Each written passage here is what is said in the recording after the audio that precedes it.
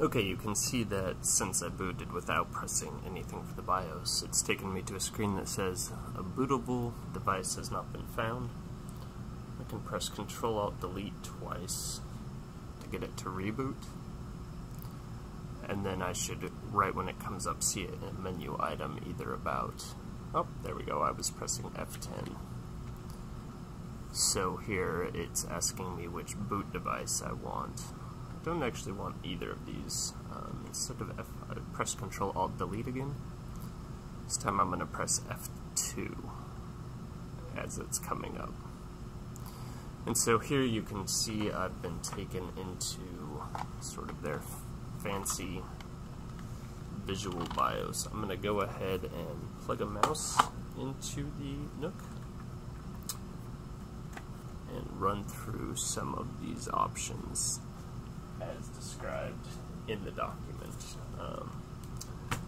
So looking at the document here, we want to do, first of all, double check the date and time. It's the 23rd.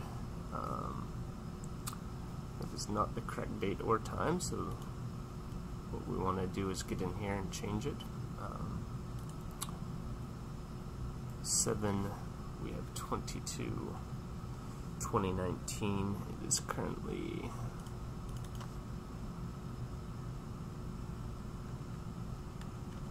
14:14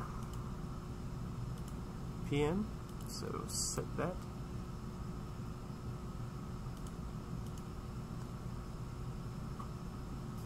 Switches to 2:14 p.m. So we are here in our main screen right now. I just changed the date and time logging. What I want to do over here is enable event logging and clear the event log. Doesn't matter too much since this is my first time booting it up. So I'm going to then hit the right button, which takes me to devices and peripherals, you can see. And there's a couple of things here that I want to do as outlined in the document. I want USB legacy to be enabled, charging an S3, S4, S5, so that's the default. And I don't see an option for the Smart Auto. It might be on an upgraded version of this. We'll have to check upgrading. Actually, that's what we should do first, is if we check on flashing the BIOS.